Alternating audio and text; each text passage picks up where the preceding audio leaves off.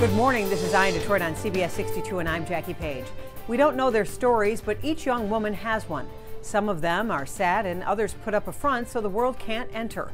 These are the young women living at Vista Maria. Now through songwriting and singing, these girls are finding their lost voices.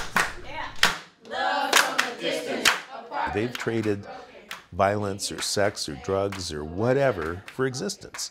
We sit down with children, we let them wander around in their deepest hearts, and we help them put that to music. Brothers and sisters, they miss me so much. Music is an amazingly healing thing. Music, it's universal. I dream, you dream. It gives them an opportunity to express it in a way that is relieving and empowers them to begin to heal. Tell her how you feel. When we let them take their feelings, articulate those in words, and then wrap music around them, it creates a magical experience for them. Thank you for the food. These are kids that are filled with fear. They've had lives that a lot of us don't even want to imagine. And I look into their eyes and I see the flower open. Sorry.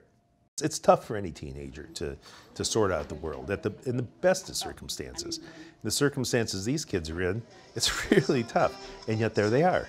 They plug away, they do it, and if that's not a lesson in determination, then I don't know what would be. I see the light. I really think the world needs to know about these children, the struggles that they have and what they're trying to do. Slow, slow, slow, slow. We just give them the opportunity, the permission to explore.